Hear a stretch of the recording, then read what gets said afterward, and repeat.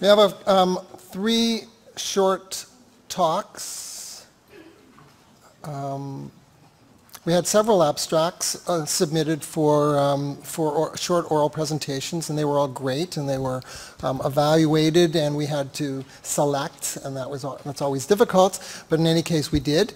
And I'm pleased to invite Emel Islamzada, I hope I get that right, who is in Hongshan's Ma's lab in mechanical engineering. She's a graduate student there, and she's going to present some interesting findings.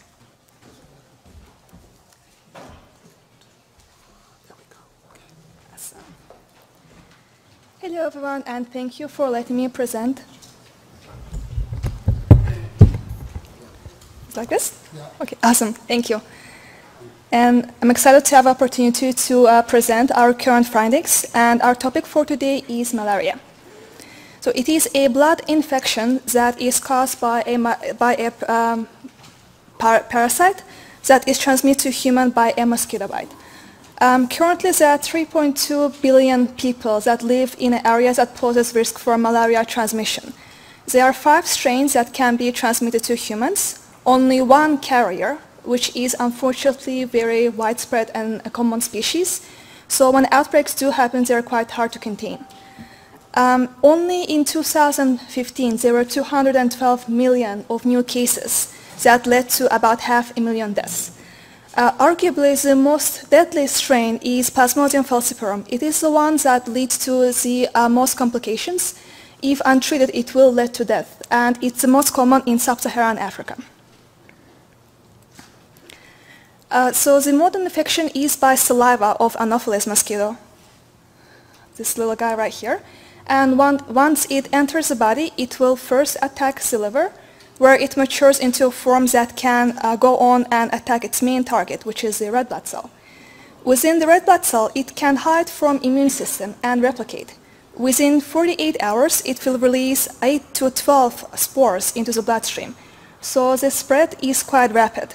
And it is this stage of malaria, the red blood cell stage, that causes the clinical manifestations of the disease.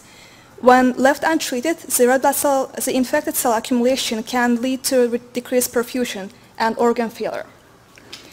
Plasmodium falciparum has quite a high mutation rate. Currently, there are multiple resistant strains like DD2 and drug-sensitive strains like 37. And these 2 strains are the areas of our interest. But zooming into what's happening in the individual red blood cells that's affected. First thing that happens is the parasite attacks hemoglobin of the red blood cell and degrades it for essential amino acids that are necessary for its survival. Now, this leads to a production of a toxic byproduct, heme. Heme is toxic to the parasite. Also, it causes oxidative stress on the cell. Under the oxidative stress, the cell will become rigid and will be detected by splenic clearance. So what the parasite does to counteract this, it turns heme into hemozoin, which is a crystallized form. It's inert. It can be safely stored in the food vacuole of the parasite. And the cell, although it does still become somewhat rigid because of the accumulation of hemozoin, it's a crystal, it does not become rigid enough to actually be cleared by splenic clearance. So the parasite can persist. And it is this mechanism that antimalarial drugs aim to combat. If there's no if the hemozoin is not turned, if the heme is not turned into hemozoin, it will accumulate in a cell and be toxic towards the parasite. Also, there will be oxidative stress on the red blood cell. It will become rigid, and there will be host-mediated clearance of it as well. Now, this fact that the cell becomes rigid under drug treatment is what interests us in our lab.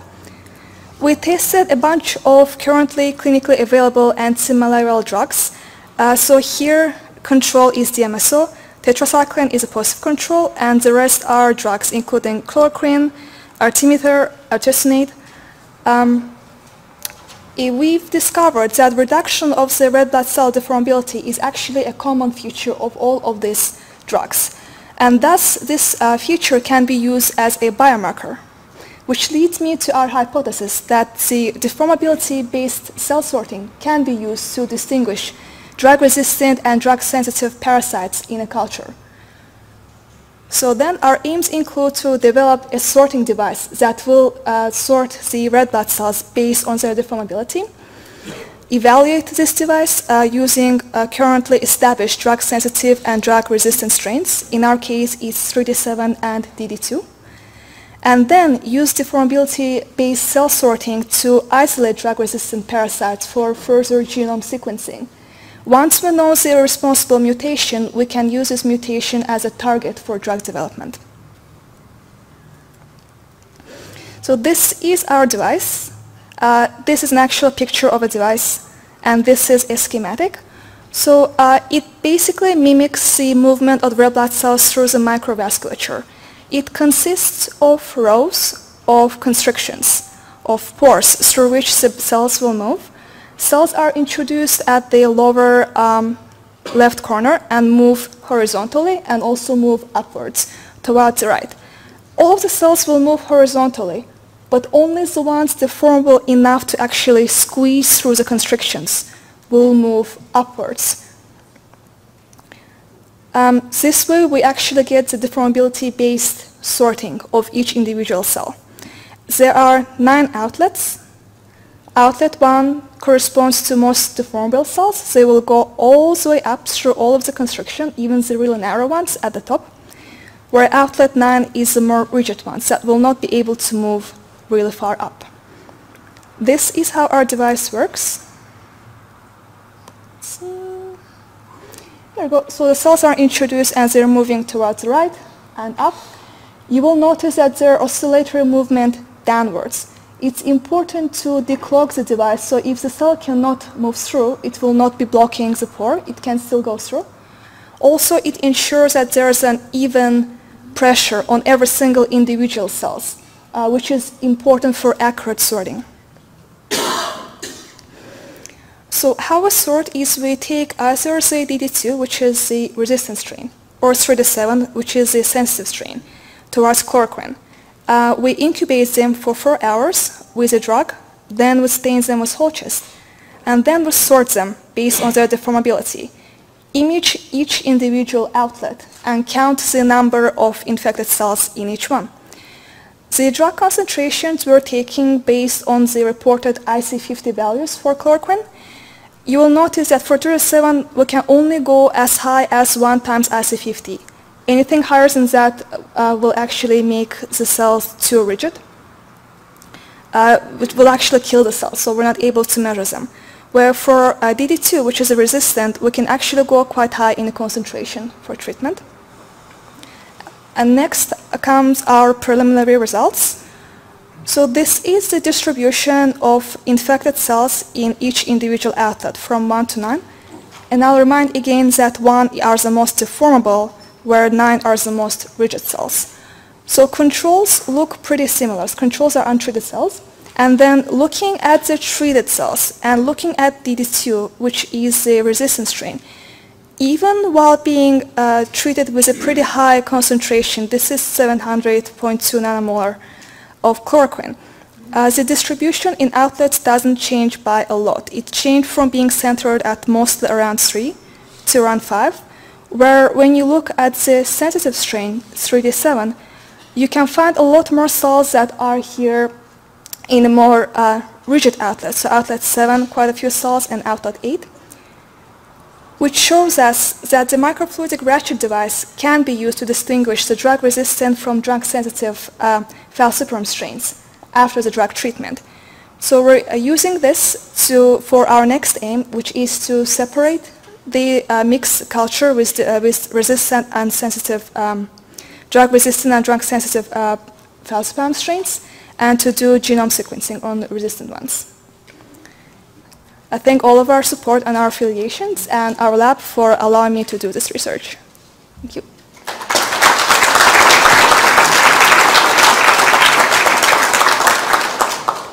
So we have time for a question. But we need a mic. Okay, speak loud, please. No, it doesn't have to be the mic.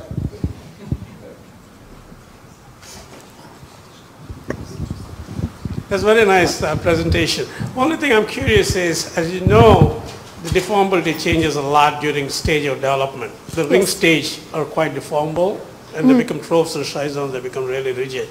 So did you see any difference in the parasitemia, stage of parasitemia, and the actually percentage of parasitemia during this treatment in your two systems? Yeah, actually, I don't have it here, but we did do a research in our labs that was looking at separation of the infected cells based on their stage, and we can actually do a stage-based separation, sorting from ring stage cells to late stage cells. So we can use this to actually separate stage specifically as well. The reason is, as you know, at least in infected patients, Yes. you never see late stages because they're all either stuck into the endothelial cells or removed by the spleen. You only see ring stage. The only time you see late stages are people who are splenectomized. And they get high parasitemia with very late stages. So I think it's a nice way to kind of monitor this. Thank you. Thank you very much. Thank you.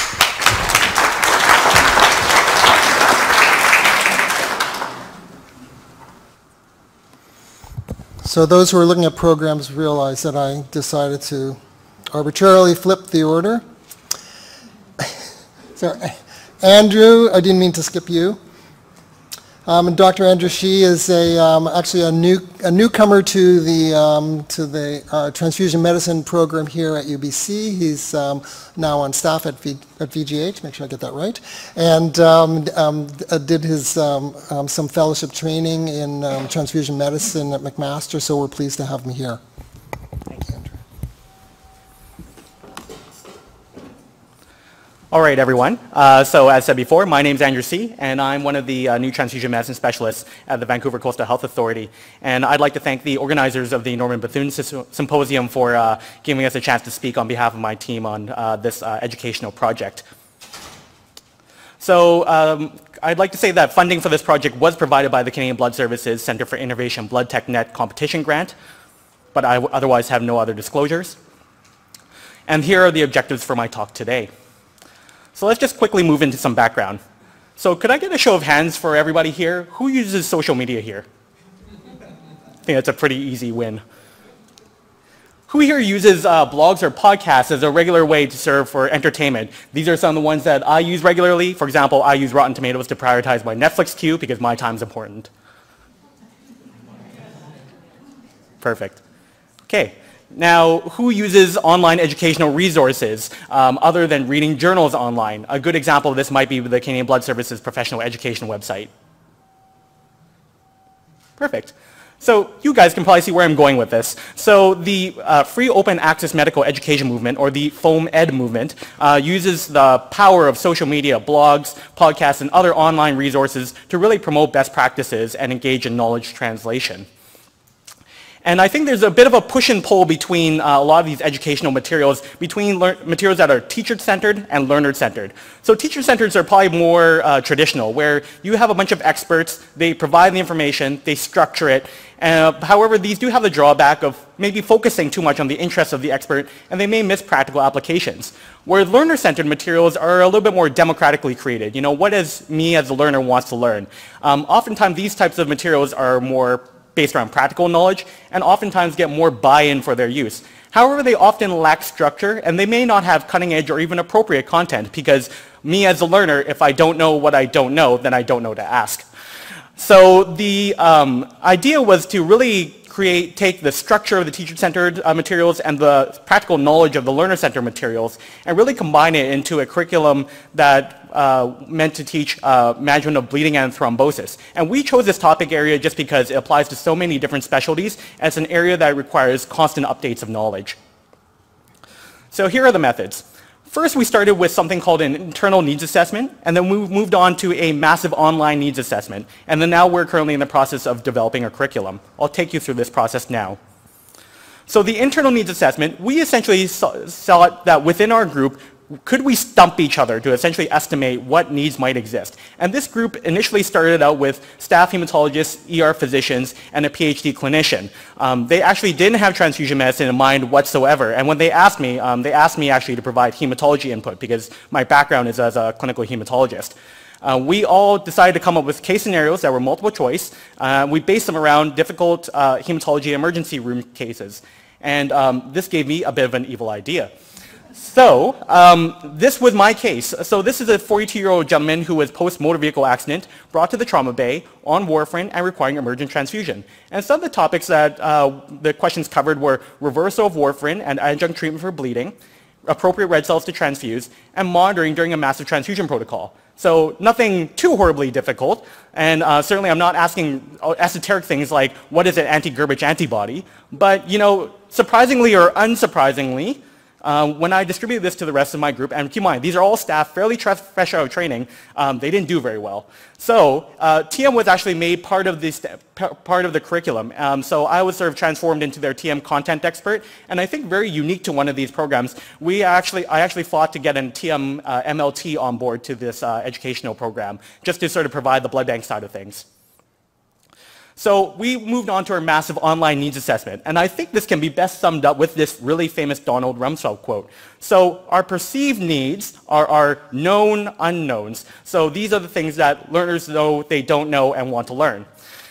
Your unperceived needs are your unknown unknowns. That is the things that people don't know they don't know, and therefore we should teach them that.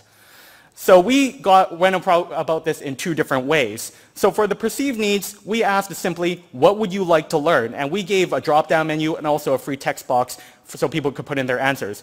And we also asked respondents to describe a difficult clinical scenario and specifically asked, why was this difficult? For the unperceived needs, we modified our internal needs assessments and essentially added one common mistake answer. And we a priori decided that if our respondents got more than 50% wrong, we would identify this as a knowledge gap, and therefore this would be an opportunity for us to teach people. So we did a bit of a social media blitz. We all use our own personal social media accounts. The Canadian EM, the Emergency Medicine social media foam website, also did a social media blitz as well. And this led to our results. So after about 2 months of this, we got about 200 responses, response rate of about 20%. We got responses all across the world, as you can see from this map over here. The types of providers that responded, surprisingly, were practicing clinicians, not residents or medical students. And keep in mind, there's a bit of a selection bias here. And this also included some paramedics and nurses as well. But I really think the fact that more practicing physicians answer this really represents an opportunity to get at practicing clinicians to change their practice. Unsurprisingly, the specialties of providers that responded were emergency medicine physicians and internal medicine subspecialties. And I think one of the needs that we've seen within our group is we want to get specialties from people from other specialties involved so we can sort of broaden out our reach. And these are the perceived needs. So in terms of issues around acute bleeding, people from a transfusion perspective most wanted to know about adjunct treatments for acute bleeding and massive transfusion protocols.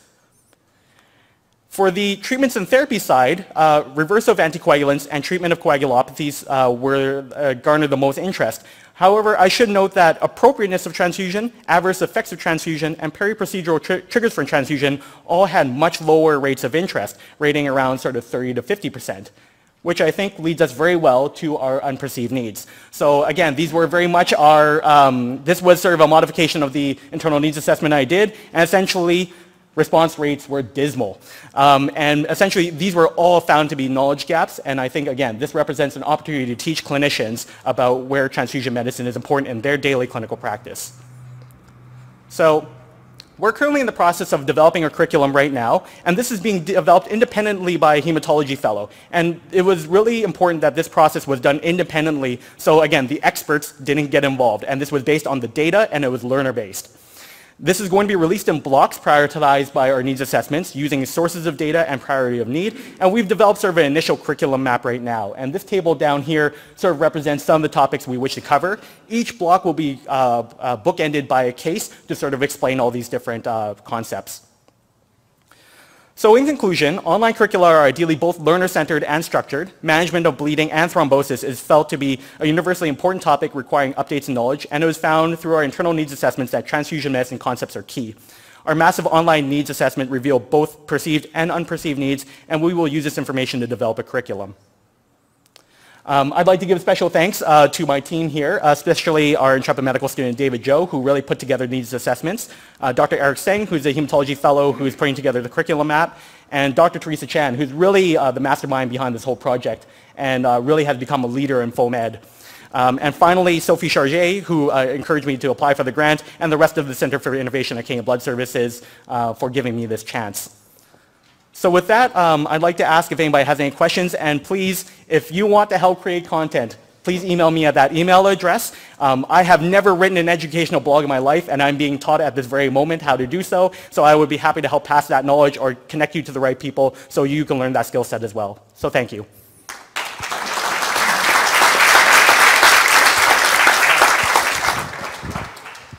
That was a wonderful talk. So if I could add an addendum to Donald Rumsfeld's comments, the other danger is what you think you know that just ain't so. And yeah, so you know, with medical knowledge doubling about every 6 or 7 years, rather in addition to the content needed for training, I wonder if you think that this also provides rationale for developing, you know, some type of application where you can help people with their decision tree. You know, I just wonder, you had about a 30% correct answer from trained people. Makes you worry a little. So is there an iPhone app in our future? Well, I think it's actually an interesting idea. Believe it or not, we have, and I'm not saying this just because you asked the question, but we have been tossing this around within our group internally about whether or not if we develop an app to help people kind of with their decision making, we think that at the very least getting people involved in this educational curriculum will be a way to sort of let people know about the app as well. So we hope to sort of broach people by sort of providing that educational experience, and then once we come up with the app, say, hey, this is an addendum to our educational curriculum that we can also use to help your decision making. Thank you. Thank you. They'll grab you for more questions, I'm sure. Thanks.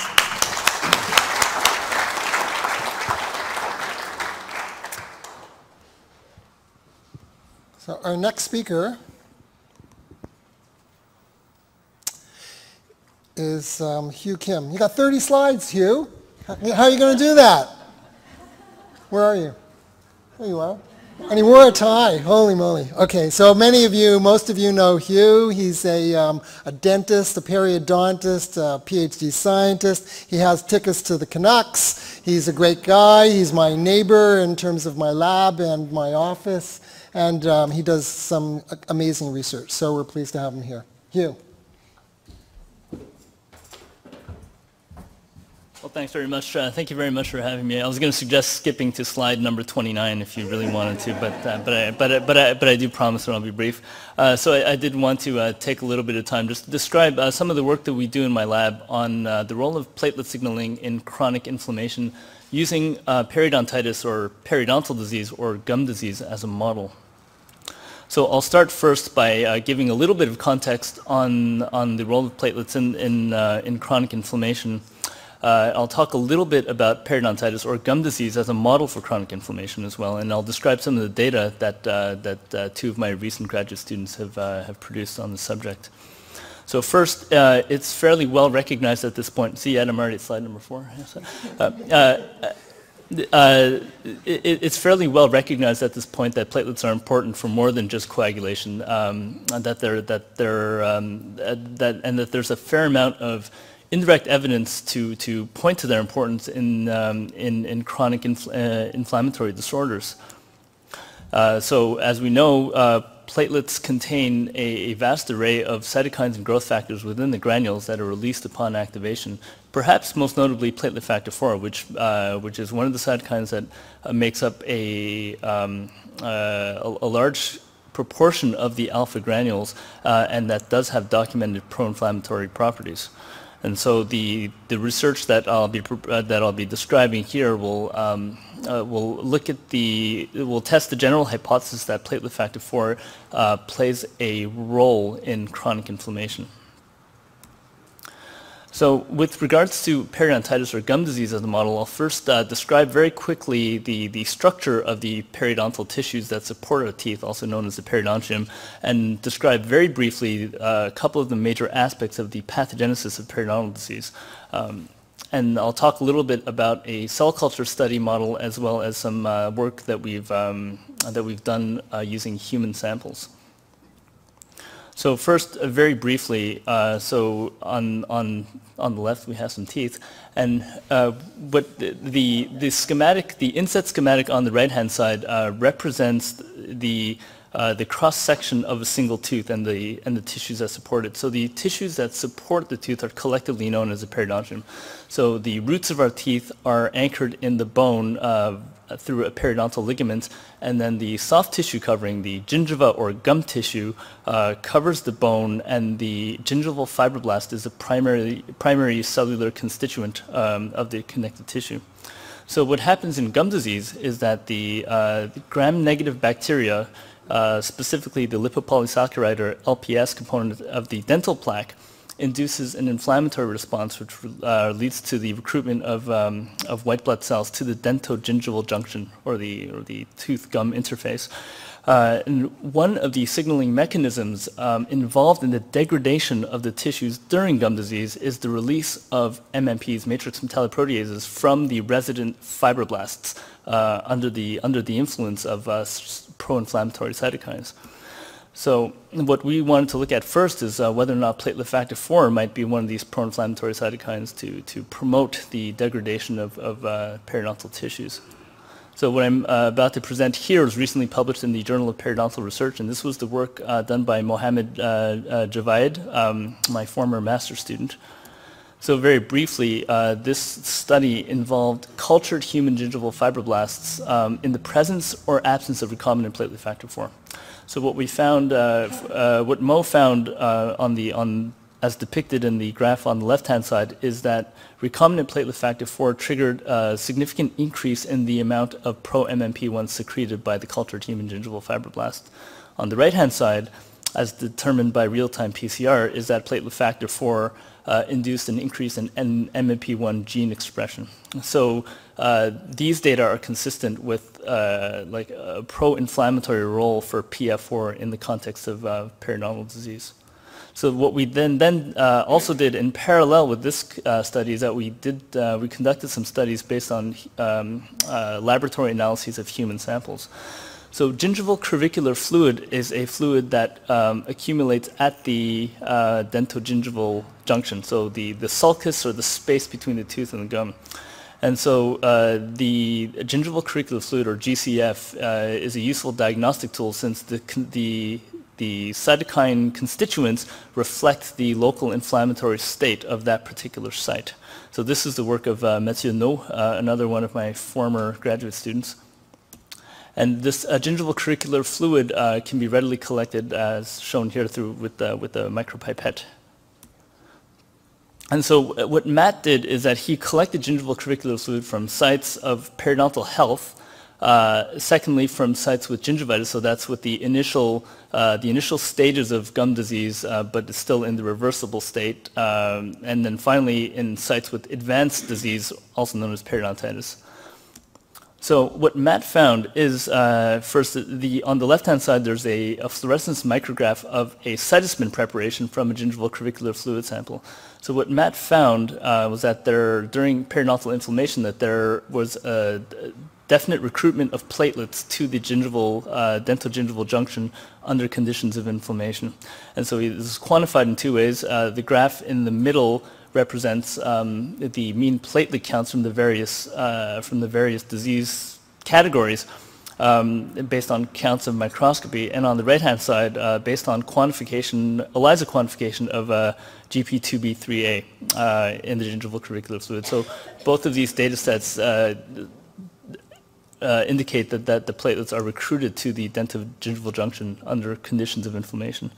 Now, perhaps most notably, when Matt analyzed the gingival crevicular fluid samples for platelet factor 4 content, that there was about a 20-fold increase in the amount of PF4 under conditions of periodontitis. So in those samples that exhibited advanced gum disease, there was a much higher concentration of platelet factor 4 locally.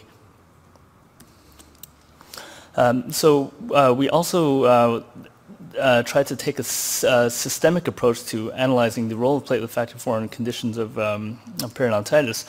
And so for this, Matt recruited blood donors from these three major categories of patients. So patients with completely healthy periodontium, patients with gingivitis and patients with advanced periodontitis. So these blood donors had to be systemically healthy, completely medication-free, and they had to be non-smokers.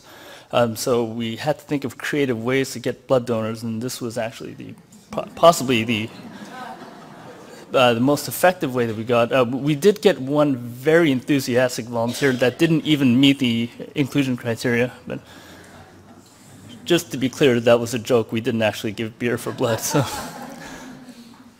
so the blood samples were treated to isolate the platelets and also to isolate the plasma. And when we had the platelets isolated in suspension, we treated them with an agonist. A specific agonist in this case was a lipopolysaccharide from a periodontal pathogen, Porphyromonas gingivalis, to engage the TLR4 receptors on the platelets. And then we separated the platelets and we analyzed the releasate content for platelet factor 402 to basically test the reactivity of these platelets under these from these different patients, and the reactivity was measured based on the amount of platelet factor 4 secreted. So what we found, or what Matt found, is that the circulating platelet factor 4 levels in the plasma was significantly higher in patients with severe periodontitis compared to healthy controls or patients with the reversible gingivitis. And secondly, when the isolated platelets were treated with Porphyromonas gingivalis LPS, the platelets isolated from patients with severe periodontitis had a much higher proportion of platelet factor 4 release, indicating that the platelets, contain more platelet factor 4, and also that they were more reactive to the stimulation from the gram-negative pathogens. So collectively, these data show us that platelet factor 4 promotes MMP release and is also more abundant both locally and systemically in patients and at sites that exhibit severe periodontitis compared to periodontal health, which point to a novel association between platelet activation and chronic inflammation in the context of the periodontitis model. Perhaps from a broader perspective, may provide more insight into the role of platelets and platelet factor 4 in various chronic inflammatory conditions. So now for a public service announcement. It is fairly well documented, and this is not fake news, that about half of the population, adult population, does have some form of periodontitis. So my specialties academy, in Canada and especially in the United States, are going to a fair amount of effort to engage the public and raise awareness as to the prevalence and the importance of gum disease.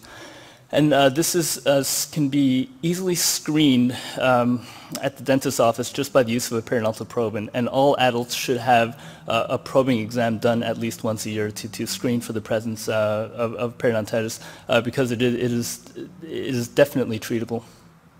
And on that note, I'd like to acknowledge my former students whose work that I showed here, Matt No and Mohammed Javaid, who've now moved on to bigger and better things, are numerous collaborators and individuals that provided us with a lot of technical assistance. My laboratory is equipped by a grant from the Canadian Foundation for Innovation, and CIHR is the source of my operating funding and my clinician scientist salary award. So thank you very much.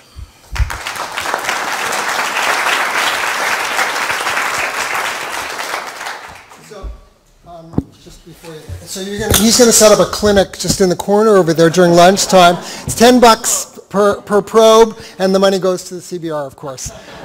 Well, if the CBR is getting $10, then my fee is $20. Okay, we do have one question. I need a mic.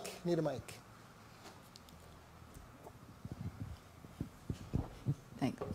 Very interesting. So do you think these changes in the platelets are a cause or effect of the periodontitis? It's difficult to know for sure. It's actually difficult to know for sure because it's well documented that bacteria from the mouth do enter the bloodstream.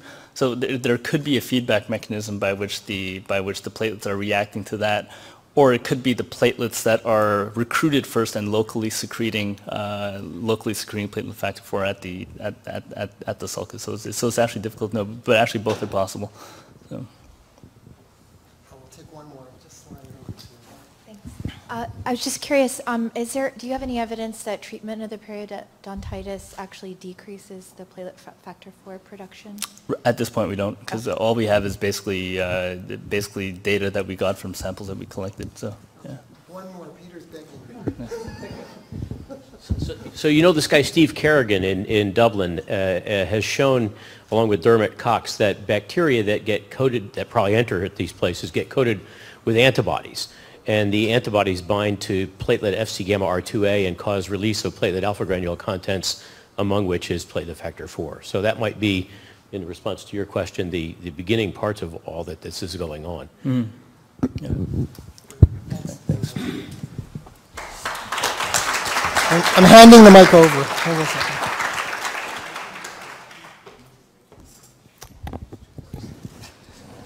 Okay, we'll tag team this. Our next speaker is Dr. Mohan Narla. It's my pleasure to have him agree to come and speak to us today. Mohan has a long, august career in red cell biology, and he's going to talk to us a bit today about his insights into some aspects of red cell biology and erythropoiesis, particularly as they relate to transfusion medicine. Mohan has fairly recently finished a tour of duty as the Vice President of Research at the New York Blood Center, where he still is the head of the Laboratory of Red Cell Physiology in the Kimball Research Institute, which is part of the New York Blood Center. Mohan.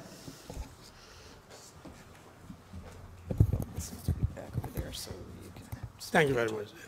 It's a great pleasure to come back to Vancouver. It's one of my favorite cities, in contrast to my friend Peter, who is the first time, this is my 100th visit, I think, to Vancouver or something like that. Now I stopped counting a long time ago because I used to come every year 3 or 4 times to work at UBC with Evan Evans. We had a 22-year continuously funded grant on sickle cell disease from NHLBI. So I'm very familiar.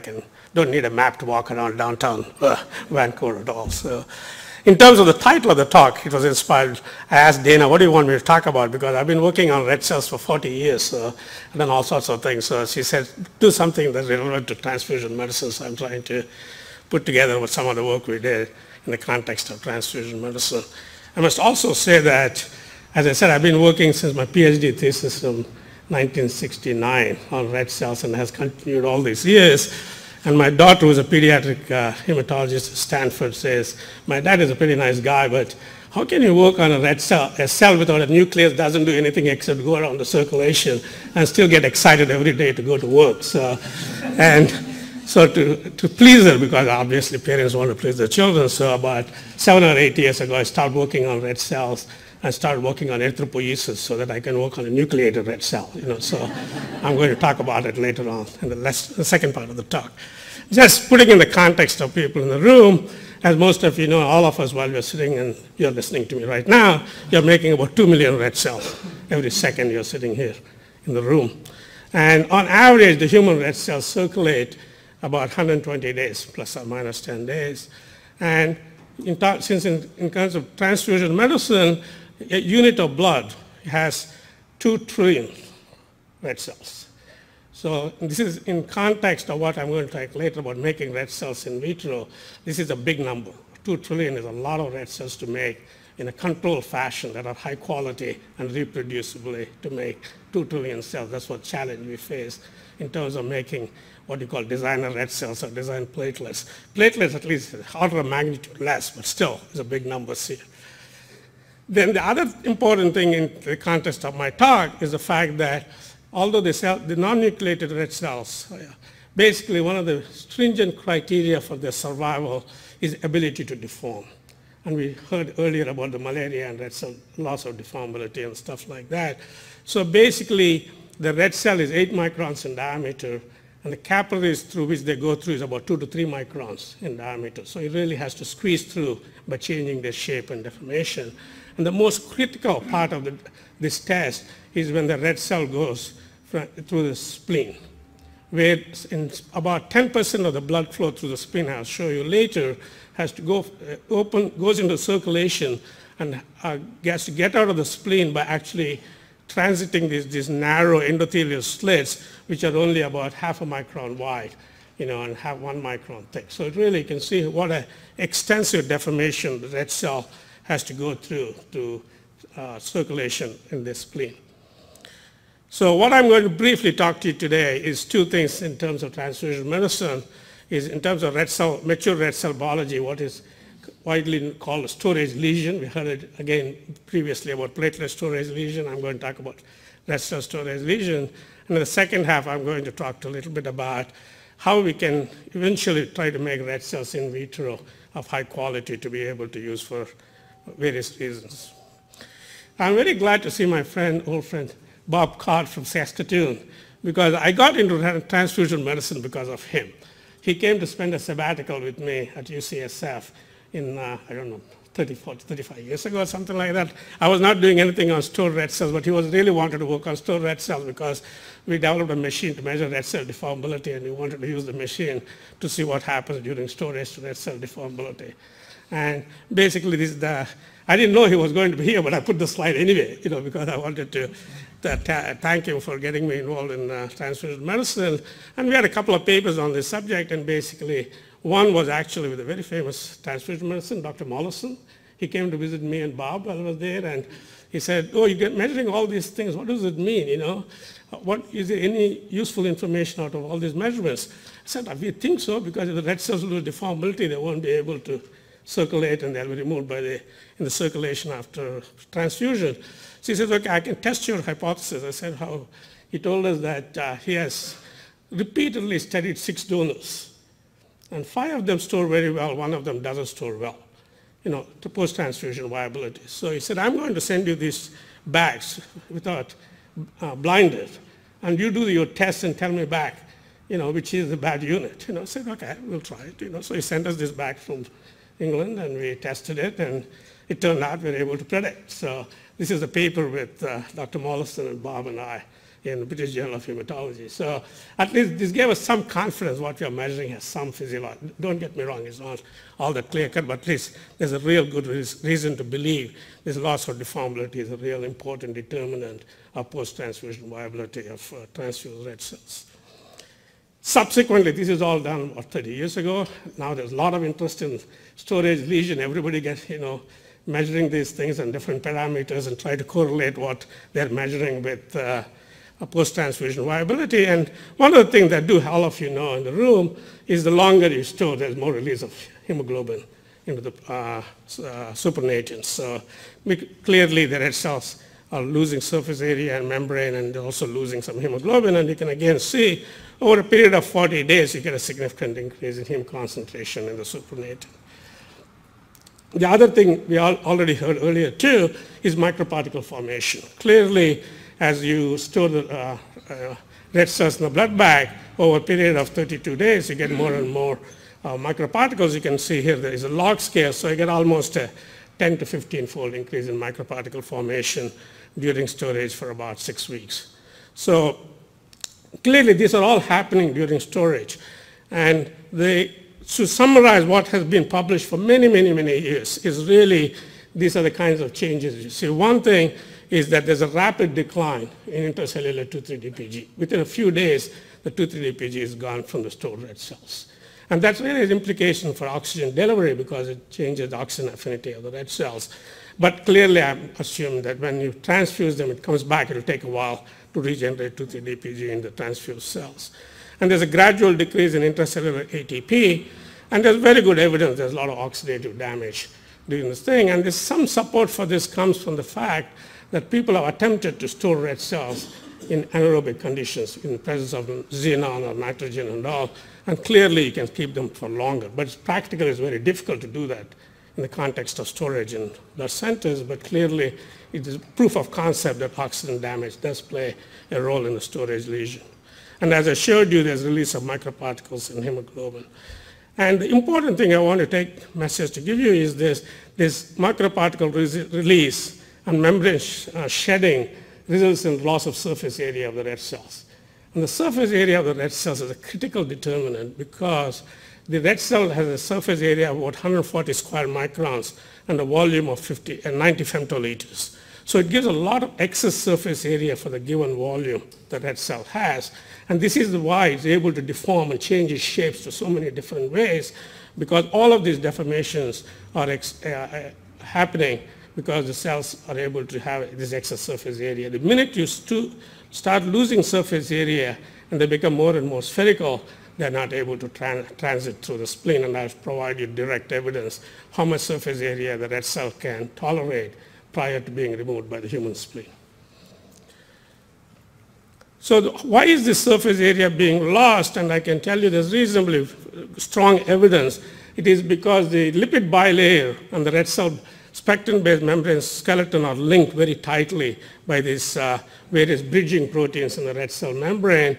And whenever you lose this linkage between the lipid bilayer and the membrane skeleton, you start shedding surface area and microparticles and things like that. These microparticles, if you look carefully, they don't have any skeletal components. They don't have spectrin or actin at all. They only have membrane proteins. So it's really selective detachment of the lipid bilayer from the skeleton that's responsible for microparticle generation and loss of surface area.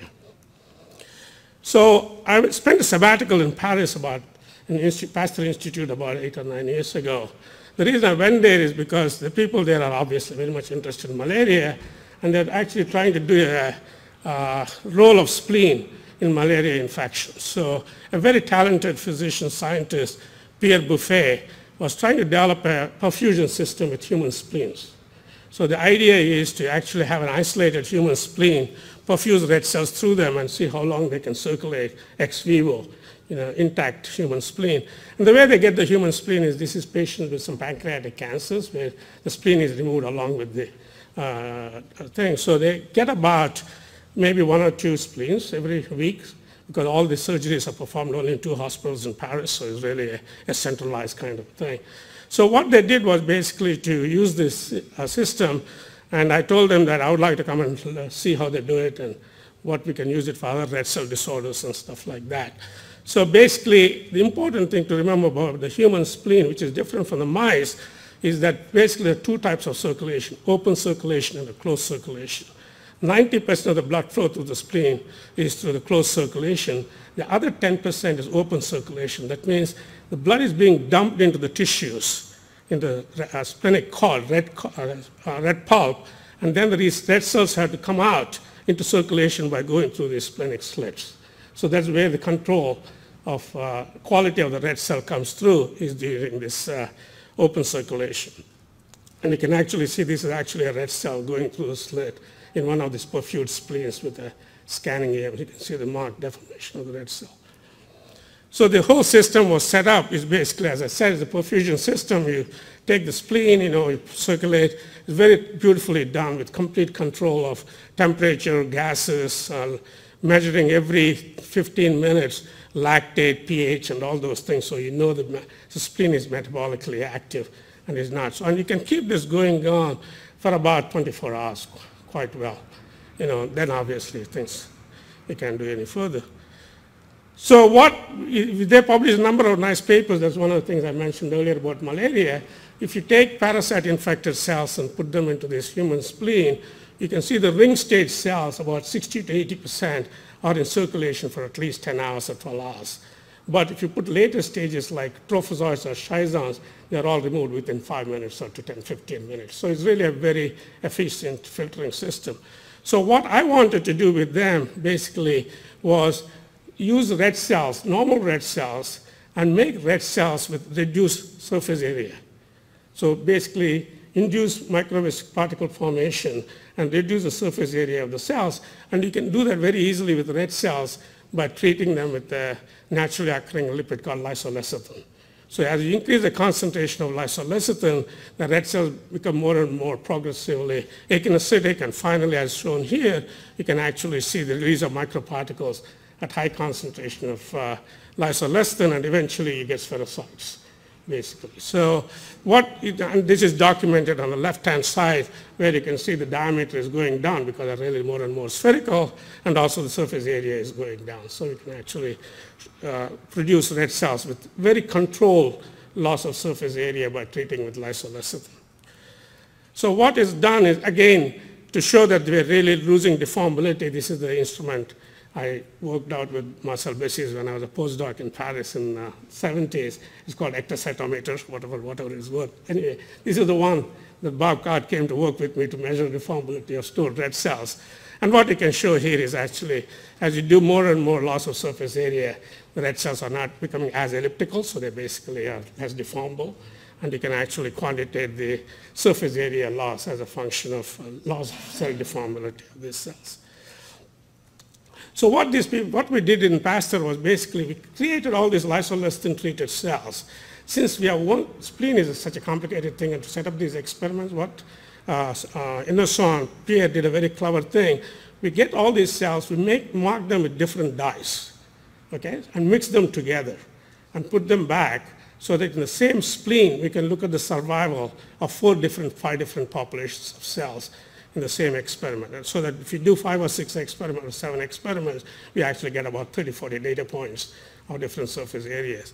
And you can see clearly here, as you increase the surface area loss, the splenic retention rate goes up. And when you lose about 18% of the surface area of the red cells, they're completely removed by the spleen within, first passage or second passage through the spleen. So it really shows not in vivo, but at least in ex vivo system, under control condition, the spleen is a really important organ for sensing loss of surface area of red cells. And this really makes a lot of sense because, as most of hematologists in this room know, one way to treat patients with hereditary spherocytosis is take out the spleen. The hemoglobin goes up, the reticulocyte goes down. So really it's been known for a long time that spleen is one of the most important quality control in terms of determining red cell survival. Not undermine the fact that other things happen, but this is one of the fundamental roles of spleen is quality control of red cells. So basically, as what I have to show you is that human spleen is extremely efficient in sequestering spherocytic red cells. And red cells losing greater than 18% of surface area or 27% reduction in surface to volume ratio rapidly cleared within the spleen. And I think there's reasonably convincing evidence that really this loss of surface area is really one of the major determinants of decreased survival post-transfusion of stored red cells. And actually what Pierre Bouffet and his colleagues are doing right now in Paris is basically to show that store at different times of storage and put them back into the human spleen and document if you can show variability in storage from donor to donor. Is it only 3 minutes? I thought mine was 25-minute talk, no? Really? Sorry. Okay. Okay. Okay. I could have adjusted it, but okay. Before closing the storage business, though, I think, as most of you heard, there's a lot of interest in this new versus old blood for transfusion. Since I was at the blood center, I used to get calls from my colleagues. My family member is getting surgery and transfusion. Can you make sure they get new blood? I said, what are you talking about? I don't control blood supply anyway, but nevertheless, a lot of calls after this paper was published in New England Journal.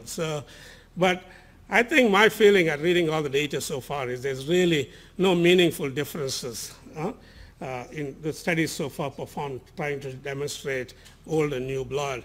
And my own bias based on everything we know about red cell physiology, I think there's going to be very little difference if you keep it for less than 4 weeks. There's very little change takes place before 4 weeks. The subsequent 4 to 6 to 8 weeks, that's when things are really falling apart in terms of red cell function. And one thing I want to mention is me and Dana Devine were at a meeting organized by NHLBI when this controversy came and they were trying to design these studies. And Dana made a very important point in my judgment, which is that all these studies basically do not take into account the processing of the thing. There's really no control in terms of the storage hematocrites or how these things are handled and all those kinds of things. And how can you do these massive studies without control of the starting material itself in these studies? And people say, yeah, that's important, but subsequent studies never took care of this very carefully in my judgment anyway. And I think the biological variability of storability of red cells is an issue, and it's a very difficult issue to address on a large-scale study, but it's something we need to think about all the time. And finally, when my friends call them, I tell them, don't worry, most of the units, 85 to 90% of the units of the New York Blood Center are less than 2 weeks old. Only things we keep for 6 weeks are things people don't want to use anyway, so really it's not an issue for me, this whole thing.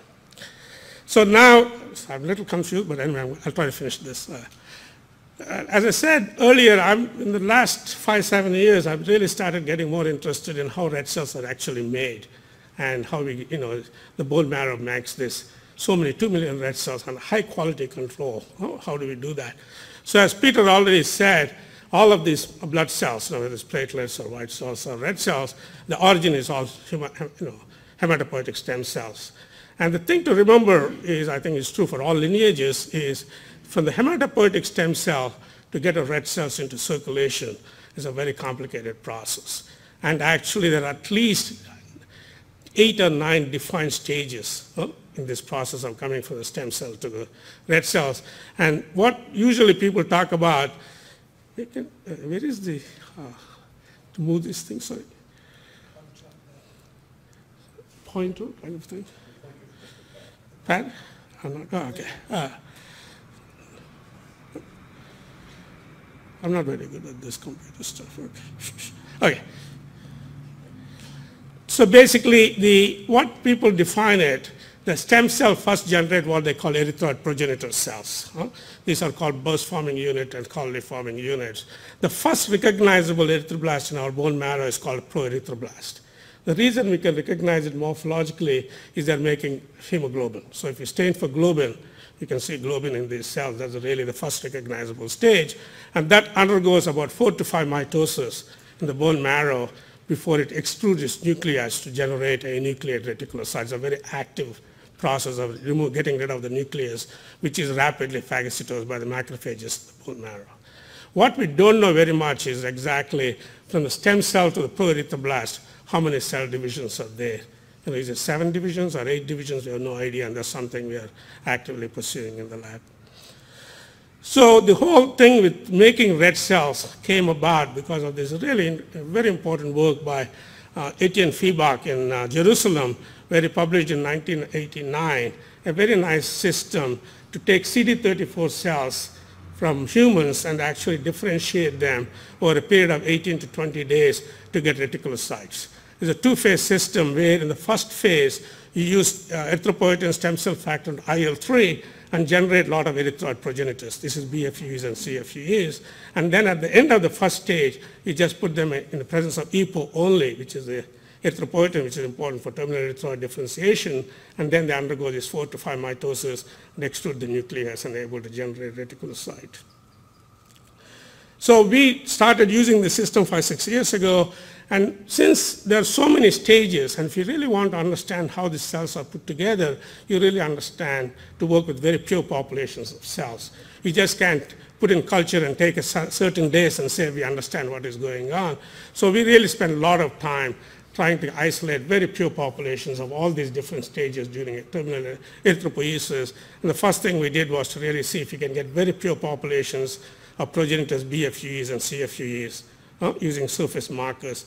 And we found that using 3 surface markers, CD34, CD36, and IL-3 receptor, we were able to get highly purified populations of BFUE. For example, if in this CD34 positive, CD36 negative, IL-3 receptor negative, if you put 200 cells into methylcellulose, we get about 170 to 180 colonies, so they're about 80% pure.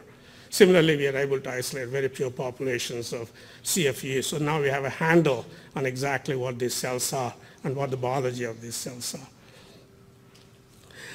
I can show you the data and culture, but really, are they really different or not? So nowadays, a lot of people use RNA sequencing to see what genes are expressed in these different cell populations. And just to show you here, actually, we compare CD34 to BFU to CFU to proerythroblast. We can get distinct patterns, such as giving us a lot of confidence that we really know that these are really different stages of erythroid differentiation. So then subsequently we wanted to also get very pure populations of all the way from proerythroblast to the reticulocyte stage, the terminal differentiation. Clearly we on the set of markers. We looked at a lot of markers, and the 2 we picked finally was glycophorin A, which is very erythroid specific, and alpha-4 integrin and band-3, which is an anion transporter. And you can see at the early stages when you have proerythroblast, they are expressing high quantities of alpha-4 and very low amount of band-3. But as they differentiate more and more into reticulocytes, you can see alpha-4 is going down and band-3 is increasing. So you get this waterfall kind of a changes in the thing. So basically by taking two markers, one is going down, the other going up, we're able to get very pure populations of cell. And just to show you, by sorting these different gates with high alpha 4, low band 3, all the way to high, low alpha 4 and band 3, we can really get 85 to 90% pure erythroblasts at every distinct stage of development. So we really feel very comfortable that we can now really study this process in a meaningful way. And actually, again, just to show you, these are really distinct populations. We can actually segregate them by sequencing RNA-seq analysis. So just to, since I'm running a little bit of time here, we have also recently published a paper where we actually, all this is RNA-seq data, so all it says is the message is there. Are there actually proteins being made or not, with this message? And we actually had a paper recently with some colleagues in France where we quantitated precisely about 6,000 proteins, number of copies in each of these stages of erythroblast. So, and the RNA-seq and protein go hand in hand most of the time, not all the time. So we really feel we now have a very strong foundation to study erythroid differentiation in humans. And I will tell you, we also did some work with mouse, and we published a paper in Blood that 70% of the genes that are expressed in humans are expressed in mouse, but 30% are completely different. So you really have to, when you compare species, you really have to worry about similarities and differences between different species of the thing. So in the last 3 or 4 minutes, I just want to show, because what Peter did beautifully earlier is the first attempt to make in vitro red cells for transfusion was by this group, Luc Diet's group in France, and they published this paper in 2005 in Nature Biotechnology. And basically what they did was take CD34 cells from cord blood, and again using the same factors I talked about, stem cell factor or IL-3 and thing. But they also used to use stromal red cells, stromal cells, to finish the maturation process, because without the absence of the stromal cells, they couldn't get very good enucleation. So enucleation depended on the interaction of the erythroblast with the stromal cell. And what they did were able to actually show that by day 18, you get a lot of enucleated cells in this culture system. And basically, they measured all the parameters, oxygen affinity, deformability, they're all pretty normal. So really, there's the first proof of concept that you can actually generate from CD34 cells in reticulocytes in a reasonable scale. But what turns out is that it depends on the origin of the cells. If you use CD34 from cord blood, you make fetal hemoglobin, which is not unexpected, right? Because that's a developmental stage where you make a lot of fetal hemoglobin. Whereas if you do the same experiment with CD34 cells from bone marrow or peripheral blood, you make hemoglobin A. So that switch of globins is really developmentally determined at the development stage at which you're getting the stem cells. And recently, some people have done a lot of work on what Peter talked about, embryonic and iPS cells, and they exclusively make embryonic globins and fetal hemoglobin. And the big problem with those iPS cells, in cord blood and peripheral blood, we have repeatedly shown we can get 60 to 70% enucleation, even in the absence of stromal cells. In embryonic stem cells, there's less than 5% enucleation. They get to the differentiation and they stop there. So again, this is a problem if you're going to use iPS cells to make a transfusible product. And finally, the same group in France actually had a paper in Blood a few years ago where they took peripheral harvested cells from a donor and then grew reticulocytes from this same donor and reinfused it back to the donor so that it's an autologous transfusion. I didn't mention it's only, they could generate 1 ml of blood. After all this effort, they got 1 ml of blood, but they're able to label it and show they survive reasonably well. So I think it's a proof of concept that you can, in fact, make the cells. And so basically, I think, let me conclude by saying, although this can be done on paper, and everybody takes 1 million CD34 cells and they say I can get 10 to the power 4, 10 to the power 5 amplifications, all I have to do is scale up. Scaling up is a big problem, going to, right now I know for a fact David Anstey's group in Bristol and Luc Diet's group in Paris, they got a lot of money, 5 to 10 million euros each for doing, and their hope is the next few years they'll be able to infuse 20 ml of red cells to show that. So, you're seeing what the issues are in this. So I'm less optimistic than my friend Peter A decade or 2 decades is a minimum, I think, before we'll actually have, I think, because of a lot of these issues, I think, quality control, scalability, and also you really have to get this enucleation problem solved because you don't want to infuse a lot of nucleated red cells into the people because it will be disastrous for the transfusion and survival of these things. So sorry for running late, but I really mistook. I had only 35 slides, huh? I had only 35 slides. I'm very careful because when you say 30 minutes, I told my student, you don't put more than 30 slides. 1 minute a slide and suddenly. So anyway, but I think at the same time, though, I want to be, Peter, I agree completely with Peter. I think these are issues that we need to address. I think the more basic knowledge we get about erythropoiesis and what are the factors involved, what is regulating enucleation, what is regulating progenitor proliferations and all, I think this basic information will eventually get us to where we want to go, but we are far from getting there. So thank you very much. We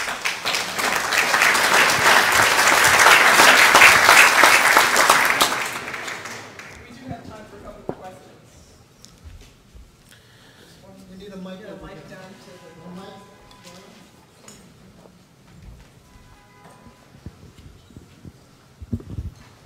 Great. John Wu, Children's Hospital. Dr. Nala, very interesting talk. Thank you very much. I wonder if you have any comments since we're using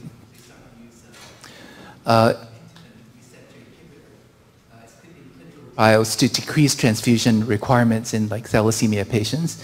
Do you have any comments on the use of that? Actually, I know I've been following I've been following the data. The effect is real. You know, I think this drug, whatever it's doing, how it is acting, is very clear. It is increasing the hemoglobin, maybe 1 or 2 grams in thalassemia patients.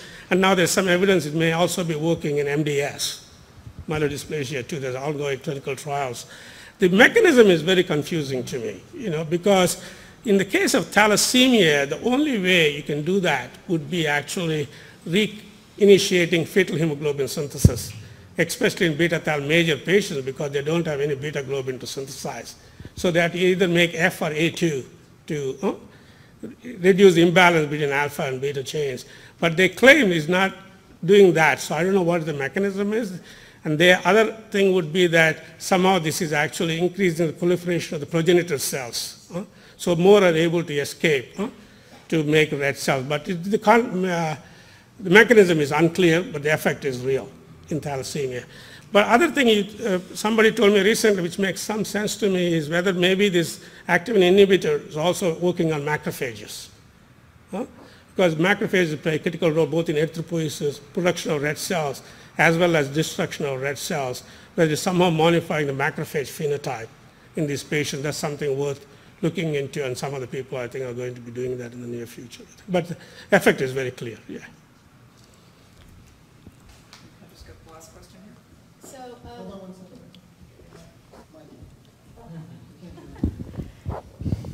So there are some restoration solutions out there for red cells that restore the 2,3-DPG. And phenotypically, those cells look normal because they resume their discoid shape. But your research suggests that they would still have deformability issues and be cleared by the spleen. Is that? I think you're right. I agree with your assessment of the data. Actually, in the studies in the spleen system in Paris, they actually took the same unit, restored it, and put it back, and there's really no difference in their clearance. Clearly, 2,3-DPG will be, whatever cells are going through, they're going to deliver more oxygen for sure because of 2,3-DPG levels, but in terms of overall survival, I'll be very dubious that it's going to make any big difference. Yeah.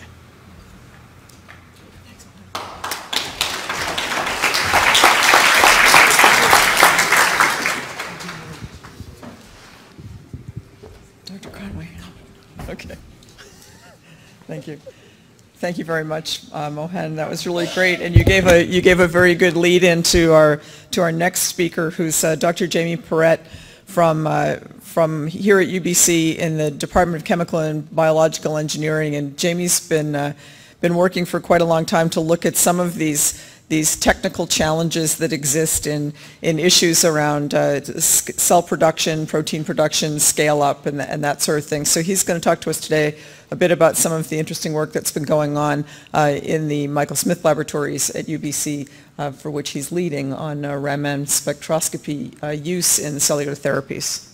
Jamie.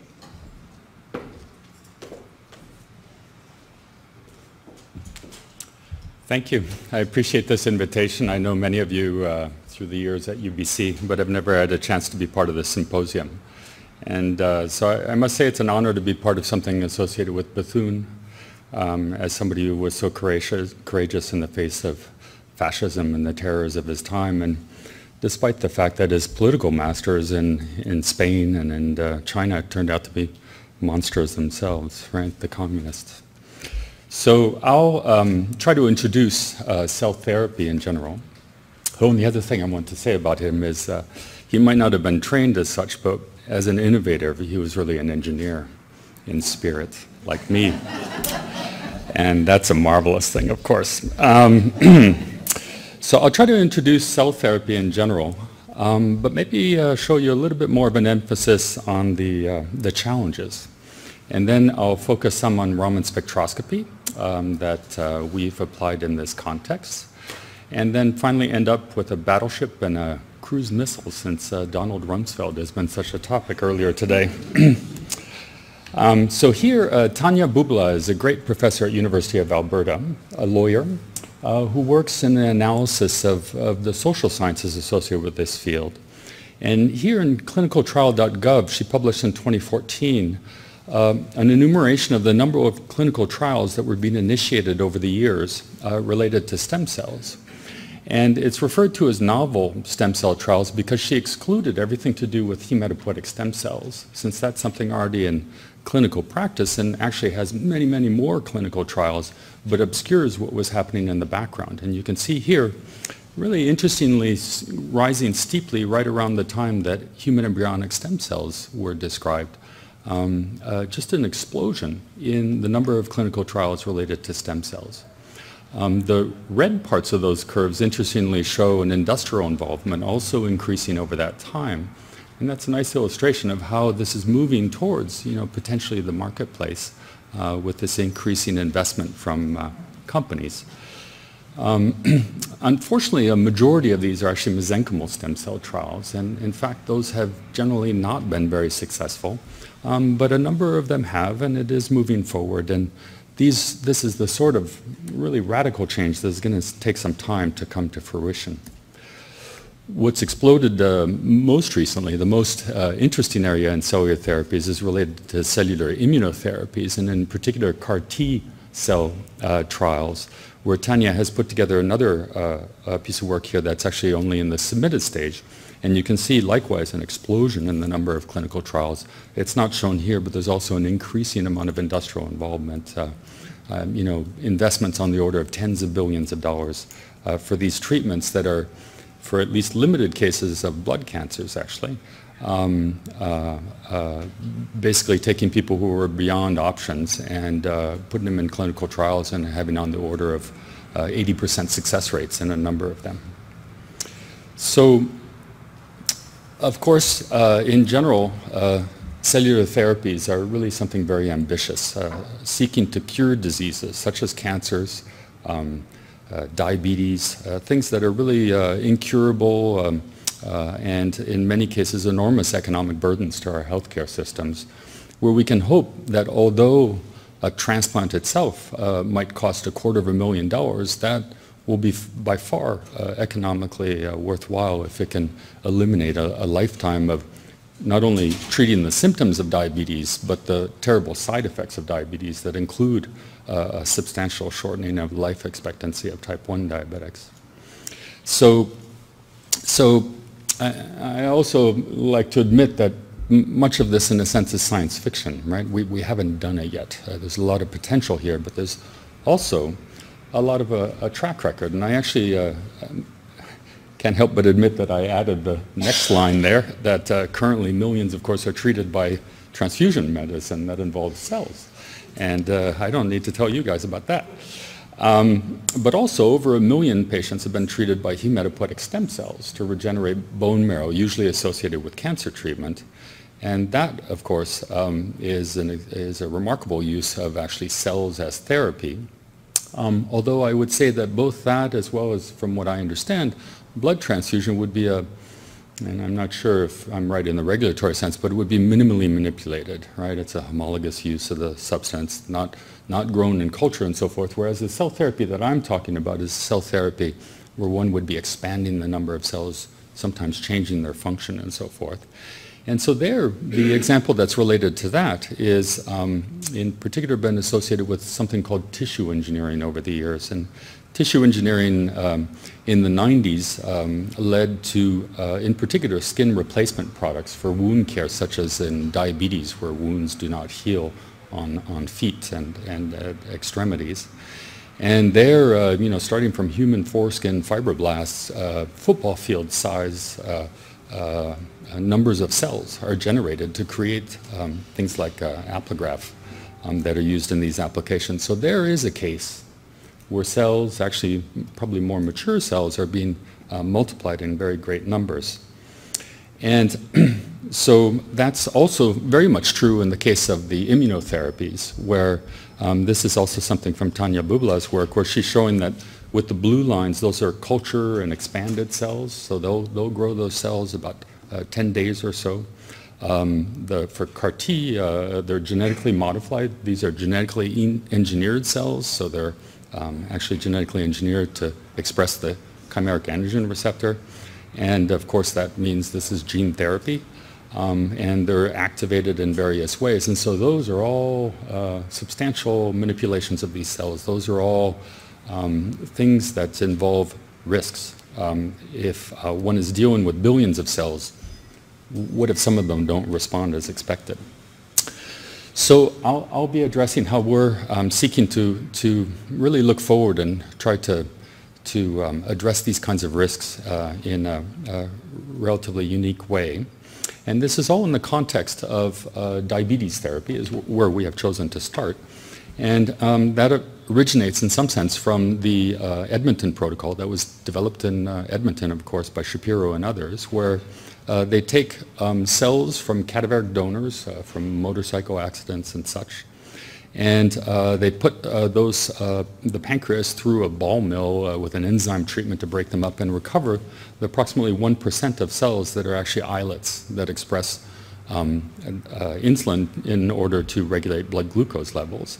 And then they can infuse those allogeneically into recipient diabetics in such a way that putting them in the hepatic portal vein, they lodge themselves into the liver in such a way that they can control blood glucose. And the Edmonton protocol involved using less toxic immunosuppressive regimes, and also something very appealing to an engineer, a very practical way of achieving much higher success than people had in the past. They really went from 10% to 100% success in some senses.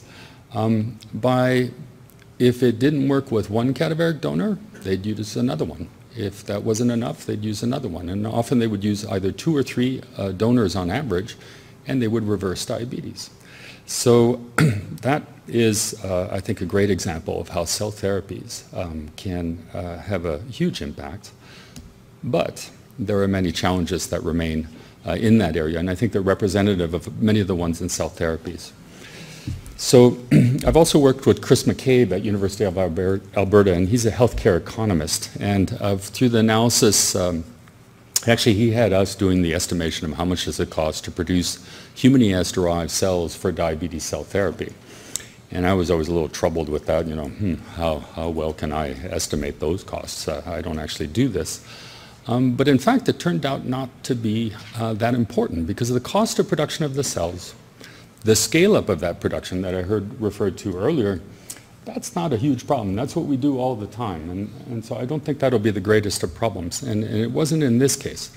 The main problem from a healthcare cost point of view was if you're going to maintain somebody on immunosuppression for their entire life, the risks and treatments associated with that, as well as the host of costs of that, make this non-reimbursable, basically, something that is just not viable in our healthcare system. And so immunosuppression is the elephant in the room in many cell therapies. Immunosuppression is something that we need to address. And indeed, in the case of even the Edmonton protocol, within about 5 years, something like 90% of those diabetics are injecting insulin again. They need insulin again. Although they start out as brittle diabetics, great difficulty in controlling their blood glucose. And when they start injecting insulin again, normally they are no longer brittle diabetics. So their lives are improved enormously. And so even though they're back on insulin, it's not as bad as that sounds. So I won't talk about it today, but one of the projects that I'm involved in, really with a dream team of groups from around the world that the Juvenile Diabetes Research Foundation supports, is developing technologies where we immunoisolate transplanted cells by physical means in order to at least reduce and hopefully eliminate the need for immunosuppression. And as I've said, I think that's just a key to moving these therapies forward. Another problem is that there's a limited donor base. Not that many people, are brain dead coming in from motorcycle accidents, and it's been estimated that at least 100 times more cells would be needed. And so I've been involved in all sorts of work to try to generate more cells for this purpose, and I'll talk about actually the successes of a colleague of mine in a few slides. And then finally, a real concern that I think is underfunded, and actually I've just applied to a Burroughs Wellcome Fund for Regulatory Sciences that makes the case that granting agencies generally don't fund regulatory sciences enough. They'll fund, and all of us will tend to fund a proposal that proposes to cure a disease, rather than a proposal that suggests, well, there are risks here, and so we should develop technologies to avoid those. It's just, you'll fund the cure most often. And I must admit, I haven't always succeeded when I submit these proposals. And although I did last week, so we just got a collaborative health research project to support this Raman spectroscopy work. So here we are with a situation that I like to contrast with. My original training is in Chinese hamster ovary production of recombinant proteins, which is at the foundation of the biotechnology industry. So production of erythropoietin, TPA, GCSF, all kinds of proteins that are used as biologics and are at the foundation of almost $200 billion per year industry currently. So those are the established protein products, the established protein biologics. They are complex. That's why they're called biologics. They cannot be fully characterized. But their complexity simply pales in comparison, of course, to cellular therapy products. One cell has something like 1 million proteins of thousands of different types. And when we do cellular therapies, we're most often providing a billion or 10 billion cells. So, and of varied types and so forth. Established protein products have demonstrated safety. Many risks remain to be addressed in cellular therapy. Immunogenicity is a problem with protein biologics where it can block the continued use of these recombinant products, in particular because of aggregation of some of them, antibodies in particular. But that's just not as big a problem as immune rejection, which of course is a huge obstacle for us. Protein products are from what are supposed to be monocultures and essentially are, compared to stem cell-based cultures or even more mature cultures that are mixed in their composition, and even some cell types differentiated into other cell types. Some cell types arise that don't exist inside the body. So huge challenges in addressing that. And then finally, we do have the scale-up need in the protein production industry and maybe someday in cellular therapy. But actually the most interesting area for people like me is how do you scale down? How do you scale down so that you would be able to handle in a room like this the cultures of 100 patients? And so we're in the process of developing closed systems that allow us to handle these products in a way that eliminates the problems with cross-contamination and so forth. And if you need to do something in a closed system, that represents a lot of technology barriers. You can't pipette things in and out. You can't use a regular centrifuge and so forth. So I'm very, very much involved in aspects of that. How to concentrate and wash cells. It sounds mundane, but it's the passion of my life these days.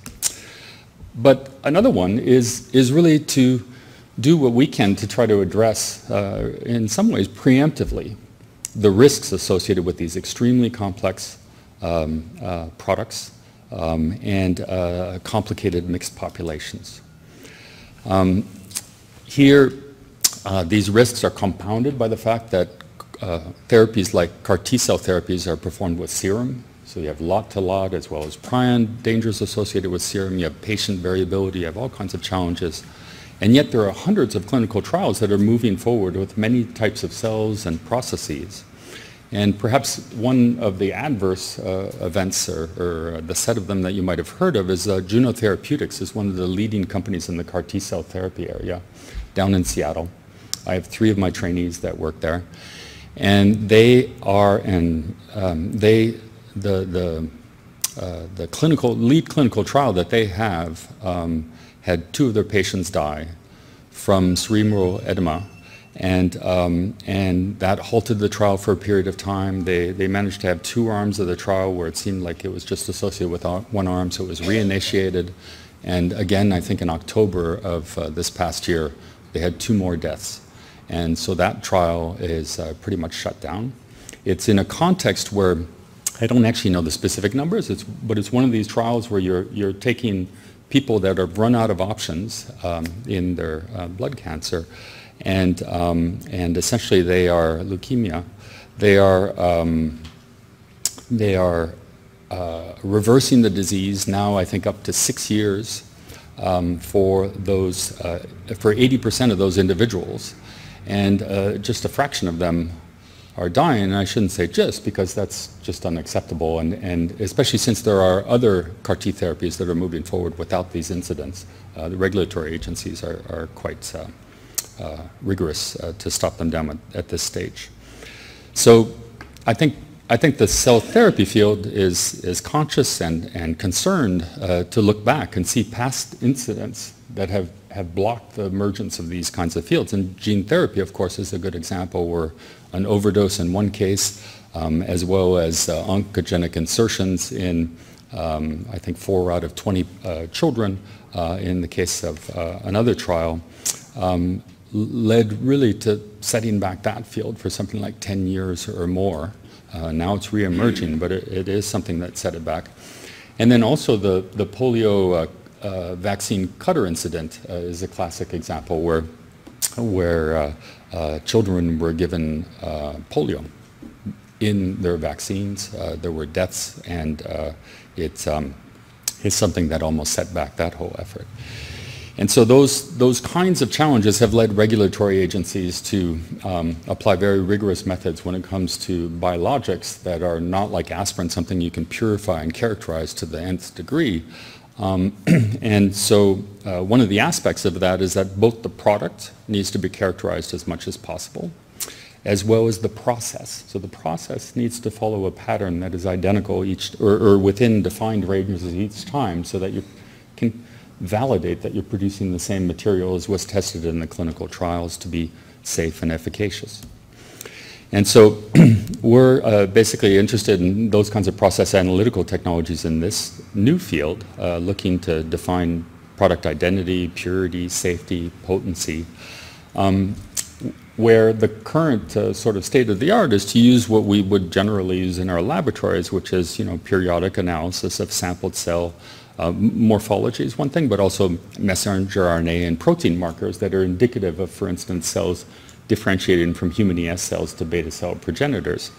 And that is, of course, extremely valuable and is something that we can only seek to complement with methods that we hope would improve process validation by providing online analysis of the culture during the process, ideally non-invasive, ideally by a method that's different than looking at the proteins and the messenger RNA, orthogonal, something that's a different way to analyze something related.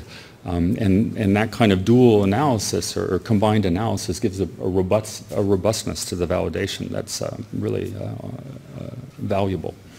And then I have this little image on the side of the slide, which is from Kaiser Optical. They're a company in the biotechnology industry that's developed Raman spectroscopy sensors to analyze for things like glucose and lactates, as well as just viable cell concentration. So that's an illustration that there are applications of this kind of technology. And we're very much interested in Raman spectroscopy because it has the potential to be an analytical technology also for the cells and what kind of cells you have in one's culture. It's a reagentless, label-free, non-destructive technology, and it can use sensors to enable in-process measurements of actually the cell composition of cells. Competing sorts of technologies might be light absorbance that has far less information, infrared that basically doesn't work very well in the presence of water, that obscures a lot of the signal, as well as NMR analysis would be another approach where unfortunately you need a substantial sample, and there are other challenges there. And so we've been doing a lot of work, and when I say we, this is in collaboration with Robin Turner in the Michael Smith Labs, as well as Mike Blades in chemistry at UBC, who are just brilliant Raman spectroscopists. I'm the sort of bioprocess engineer in the gang. And we've analyzed, used this to analyze differentiating states of cells, shifts in physiology to detect, for instance, the onset of autophagy, cell death modes, as well as subcellular features, where this is a nice illustration of the nucleus of an MCF7 nucleus, where the protein is in red and the DNA is in black, and the RNA-rich regions are actually the ribosomal manufacturing sort of site within the nucleus that we refer to as the nucleolus. So essentially it's a microscopic technology that is based on Raman scattering. So for those of you that have forgotten, Raman scattering is associated with basically light is scattered at the same wavelength almost all of the time as it strikes an object. But about 1 out of a million or 1 out of 100 million photons will be scattered at a different wavelength. Normally leaving behind a bit of the energy, activating a particular chemical bond. And that is something that can be used in Raman spectroscopy in order to distinguish the kinds of chemicals, or the kind of chemical bonds actually, that are in a particular sample. And so here there's a contraption that we use to basically put samples under a microscope. And then on the side of this figure, you can see there we are. So maybe I'll give it one more try. Nope. You can see benzene. Okay, this is the easy part. So benzene has a very strong signal in Raman spectroscopy, where essentially the shift in the wavelength of the light that's emitted, that's different than the incident light, has peaks that are associated with, I think this is a breathing mode, and they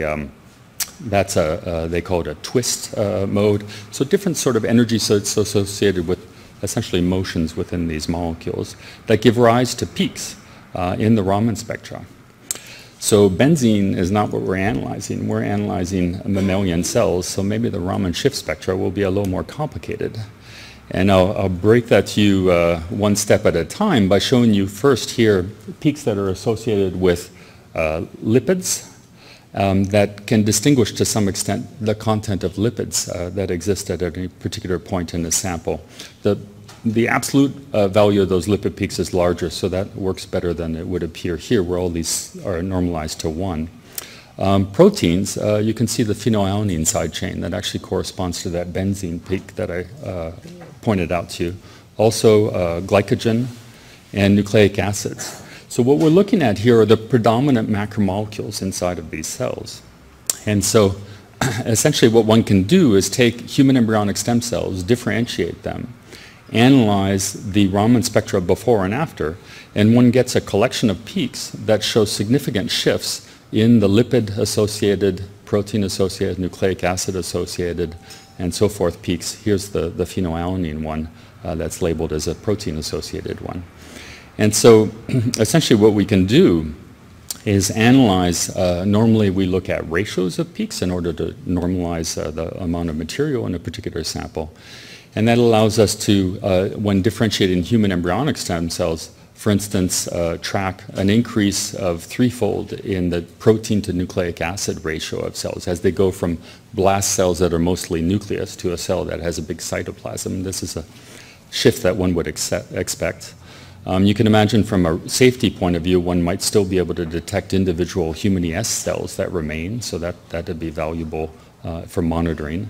It could also detect from the greater amount of information there, unanticipated deviations in the type of cells produced. So if a cell arises that has a very high lipid level, that's something that could be detected and probably wouldn't have been one of those proteins or nucleic messages that would have been in the standard analysis. So we have an unbiased analysis that can be done here.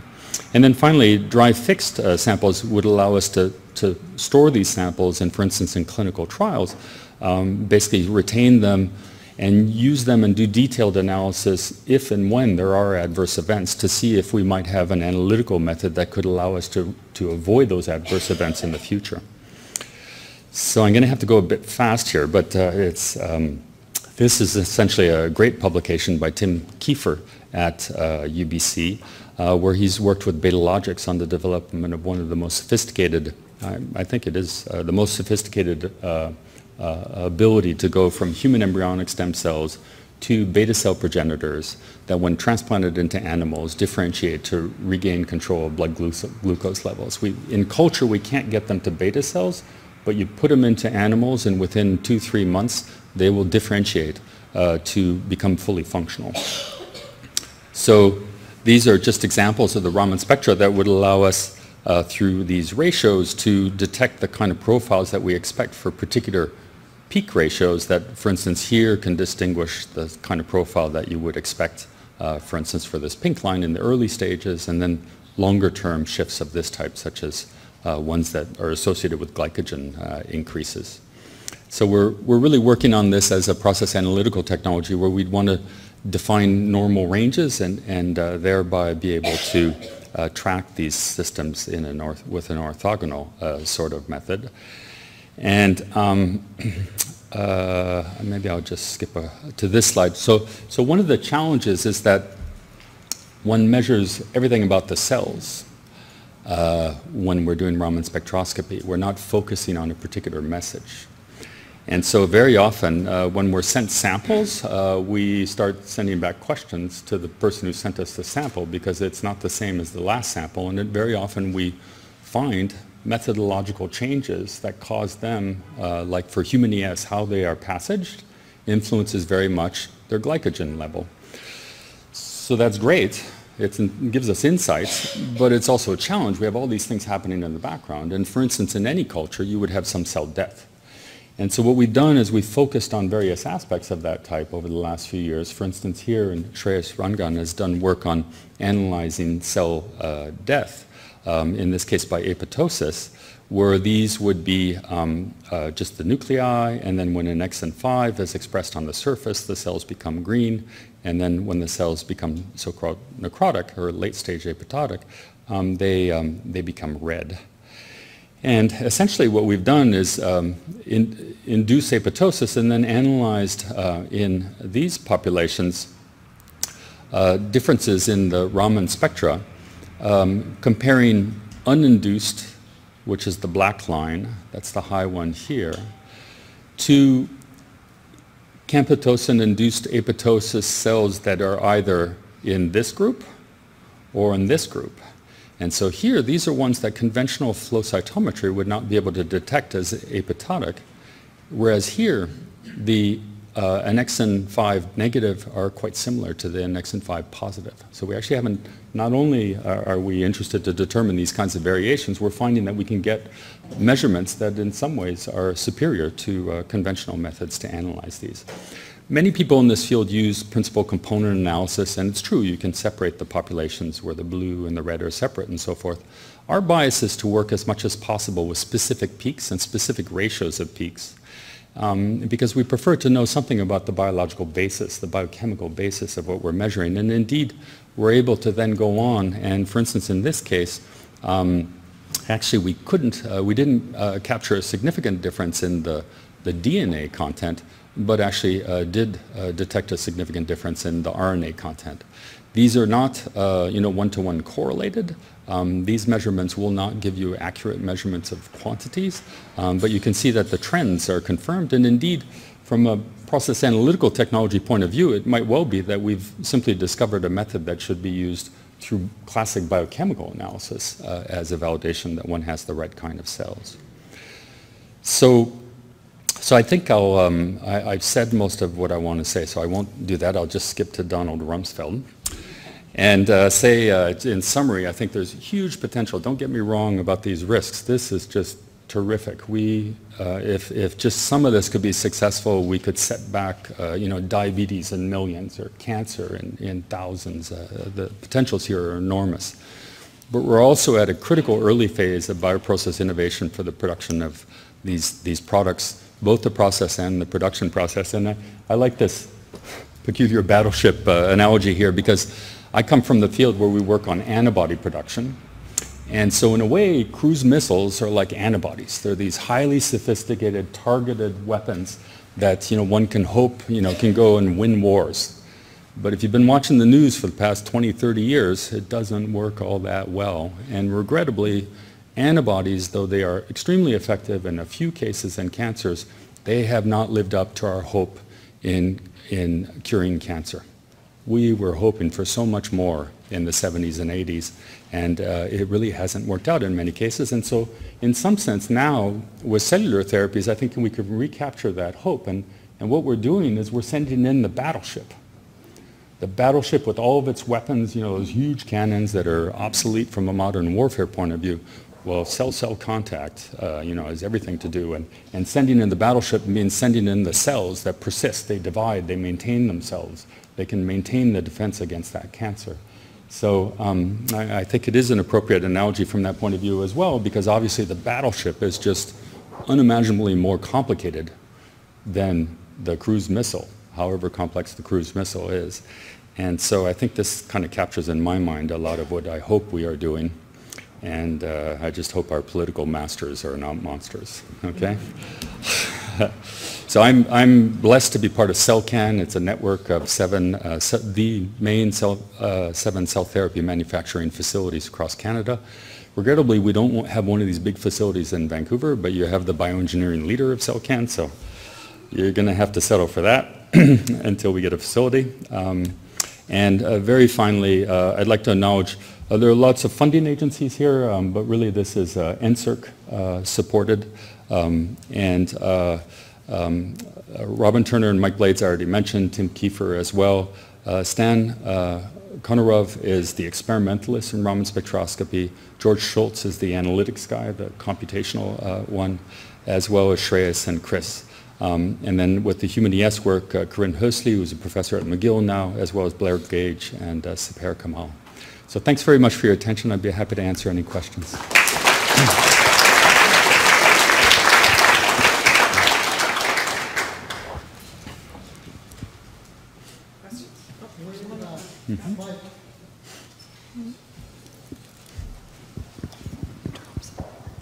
Thanks, that was a great talk. That's really interesting technology that is coming about. I just have a question about how high throughput that technology is. So how many cells are you actually analyzing within each measurement? How long does each measurement take? And then also, if it is high throughput, I believe are you using fixed cells or live cells in these studies? So this work was fixed cells. Okay. And you're absolutely right. It can take, a few minutes, if not hours, to get the most detailed analysis of an individual cell. But what will save us there is a CFI grant a couple years ago that has us setting up, rather than spontaneous Raman spectroscopy, one can use stimulated Raman spectroscopy. You don't get that whole spectrum, you get a narrow range, and we're usually picking up peak ratios where they're within that narrow range. And that you can capture the information at video frame rates. So you could watch a cell moving around and so forth. But in the application analyzing for cell therapy, one would want to be able to scan over cells. So if they were anchorage-dependent cells, one could scan over them and potentially look at thousands, if not millions of cells. It's still a sample, but actually now the sample is taken out. It's part of the cells that go into the patient. So it's something that we're hoping would address the appropriate issues that you're bringing up. Thank you.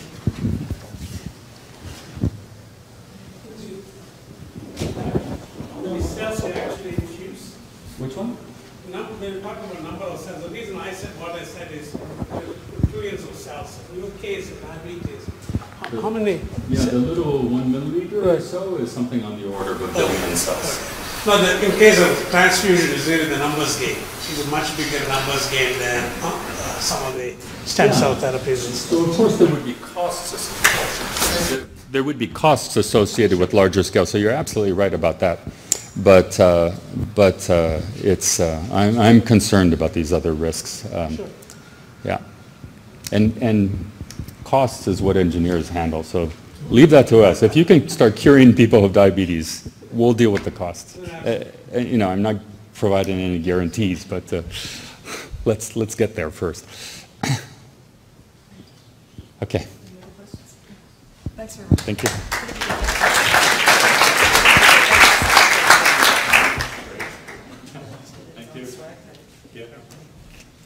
Great, okay. So before lunch, sort of as a tradition in the CBR Symposia, to give poster presenters a chance to come up and give a teaser on what they're presenting. So we ask all the poster presenters to line up. Come on, you guys know the routine. Come on, hustle, hustle, hustle, because people are hungry. You're going to line up over that side? All right. Come on over here, over here. Okay, and Geraldine, you can start. I'm always first. Yeah, okay, go for it. Hello everybody, my name is Christa Klein-Bosgoed. I'm a graduate student in the lab of Dr. Dana Divine. And today I present a poster where I look at the impact of P38 and its role in the protection of mRNA in platelets, especially exposed after riboflavin and UV. Since platelets are anucleate, they need to protect their mRNA through their entire lifespan to be able to synthesize proteins. And that's especially interesting with those pathogen inactivation techniques that are designed to specifically target bacterial, viral, and parasitic RNA and DNA. And the platelet mRNA is an innocent bystander. So we hypothesized that P38 plays a role in its protection. So if you would like to learn more, please come and view my poster. It's number 19. Thank you.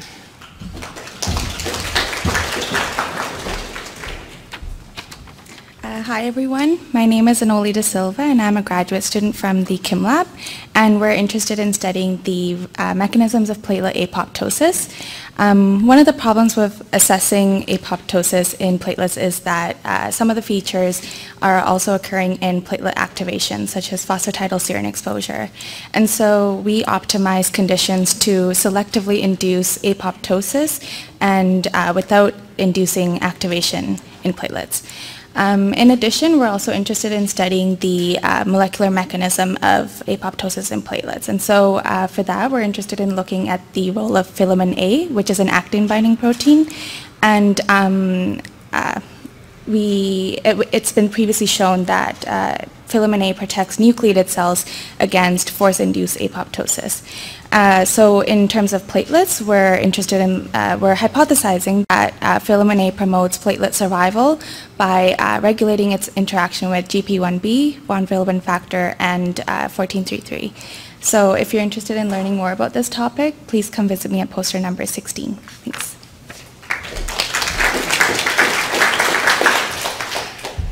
Hi, good afternoon everyone. My name is Umeya Mara and I'm a postdoctoral research fellow in the lab of Dr. Hugh Kim. Today I'm going to present a poster with the title PF4-driven upregulation of MMP1 in gingival fibroblasts. I will skip most of my introductory part because Dr. Hugh Kim has explained very well. I will skip most of my introductory part because Dr. Hugh Kim has explained very well about the periodontitis diseases. As he said that during the periodontitis diseases, platelet factor 4 upregulate MMP1 expression in gingival fibroblasts by inducing MAP kinase signaling. Now we are interested to know which receptors are involved in this signaling and what signaling pathway is down there. as PF4 become functional in the form of tetramers. So we are hypothesizing by blocking of tetramerization, PF4 tetramerization, we could inhibit or we could block the MMP1 expression in gingival fibroblasts, which could be having a therapeutic value in reducing tissue degradation during periodontitis. If you are interested in my work, come to poster number 24, but don't be confused, I don't have teeth pictures on it. Thank you.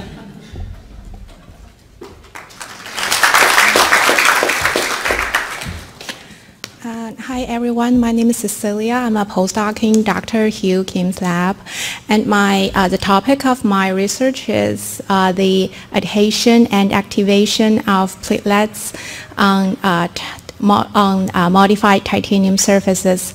And titanium is now the most widely used material for dental implants, and it has been proved that modified titanium dental implant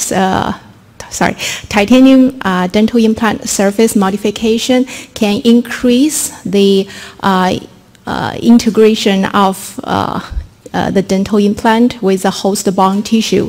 The underlying mechanism is still not really clear. And we know that platelets is one of the first cell types which contact to dental implant after surgical implantation.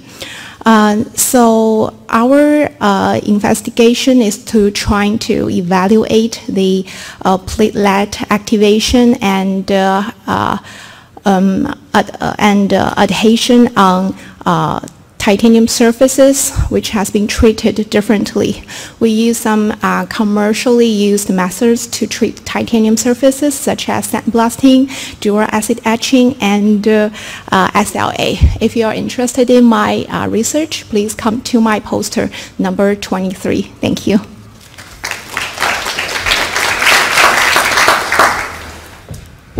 Hi, my name is Frank Lee. I'm a PhD student in the lab of Ed Prydesdale. The well-established role of factor V is in forming blood clots. My project involves uncovering a mechanism by which factor V is involved in the exact opposite, in breaking clots down. I've demonstrated a mechanism by which plasmin cleaves activated factor V to accelerate the activity of tissue plasminogen activator. If you'd like to know more about my research and my future plans, please visit me at poster 14. Thank you.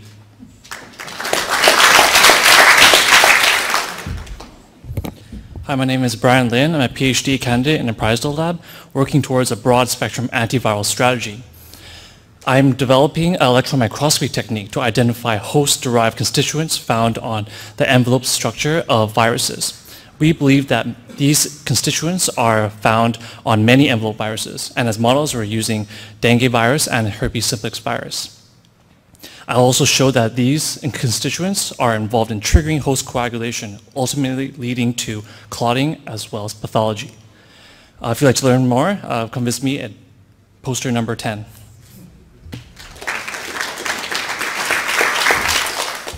Hi everyone, I'm Vince Sanini. I work with Dr. Kim at the UBC Center for Blood Research. For my project, I look at chronic periodontitis, which is a bacterial oral infection, and it affects a large proportion of the adult population. It also has systemic associations with many systemic diseases, most notably thrombosis. The underlying mechanism by which they interact, however, at the level of blood coagulation is largely unknown. So for my project, we've enlisted thromboelastometry to assess blood coagulation dynamics. If you're interested, please see me at presentation 22, and I'll show you some of the data that we've collected, which is very interesting. We're looking at whole blood samples, venous, from chronic periodontitis patients, and we're seeing that there's reductions in viscoelastic properties and also in clot formation rates. So thank you.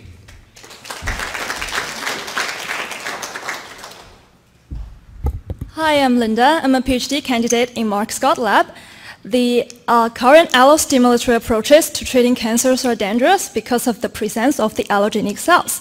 So in my project, we have manufactured a novel cell-free bioreactor therapeutics, RA1, which promoted a pro-inflammatory T factor cell proliferation and subset differentiation in treated human lymphocytes, and these RA1 activated lymphocytes effectively attenuated the tumor cell proliferation.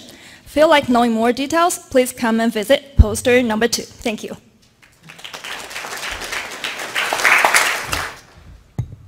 Hi, I'm Simon. I'm a PhD student in Dieter Brom's lab. Our lab works with K, which is a major bone-degrading enzyme in our body. My poster today is going to be talking about using multiple docking methods in order to identify novel inhibitors of this enzyme in order to prevent bone resorption. If you want some more information, I'm at poster number 8. Thank you.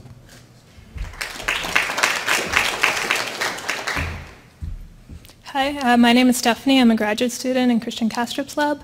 I'm working on a way of using platelets to deliver nucleic acids to sites of damage within the vasculature. So I've shown you can deliver RNA to platelets using lipid nanoparticles. This doesn't induce significant platelet activation or aggregation, and the RNA is fairly stable, and it's also released upon platelet activation. So if you'd like to hear more, just see my poster number 18. Thanks.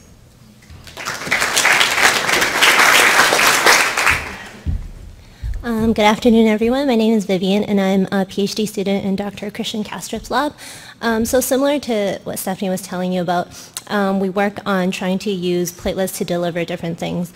So in our project, in our initial studies, we've shown that we can deliver nucleic acids as well as proteins and small molecules to platelets in a way that we were able to make a nucleate platelets make a reporter messenger RNA. So we're looking for different applications now to see what other proteins or small molecules we can deliver to the platelets to potentially make platelet transfusions better. So come visit me at poster 7. Thank you.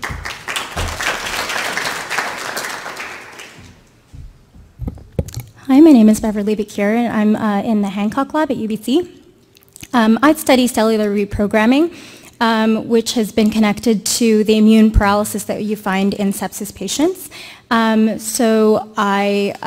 To study this, I basically we've reprogrammed cells in vitro and found that they actually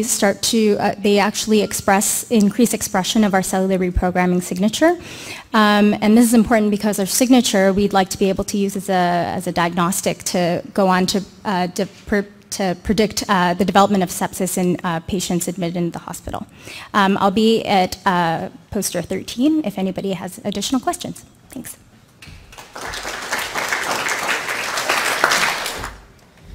Hi everyone, my name is Arya and I'm a student with Dr. Froelich. With lifelong elevation of plasma LDL, I've been helping on implementing a familiar hypercholesterolemia registry here in British Columbia with a simple goal of diagnosing, treating, and educating these individuals with FH. They're at 20-fold increased risk of premature heart disease and require early intervention, so come to poster 1 to find out more.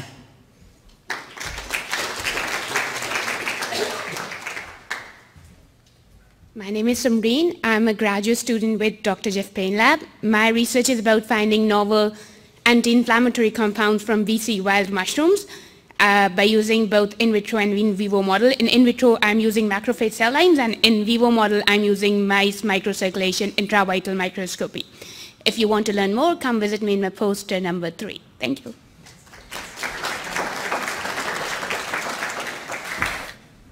Hi, I'm Andrew C. You guys already heard me speak, and I realize I'm the last thing standing between you and the food, so that's a very dangerous place to be, so I'll keep this very brief. So my first poster, really, the premise of it is the idea is that us as blood bankers, we always give clinicians sort of the stink eye and the speech that they should only transfuse 1 unit of cells at a time and then reassess afterwards. And then during one of these situations, I was giving one of my fellow clinicians the stink eye and then realized I have no idea what the term reassessment means. So really, my first poster is addressing what is reassessment, and we asked transfusion medicine experts all across Canada what they think it means. Poster number 2, kind of related to poster number 1, is can you use big data to kind of determine whether or not clinicians are on their best behavior in terms of giving 1 unit at a time? So thank you.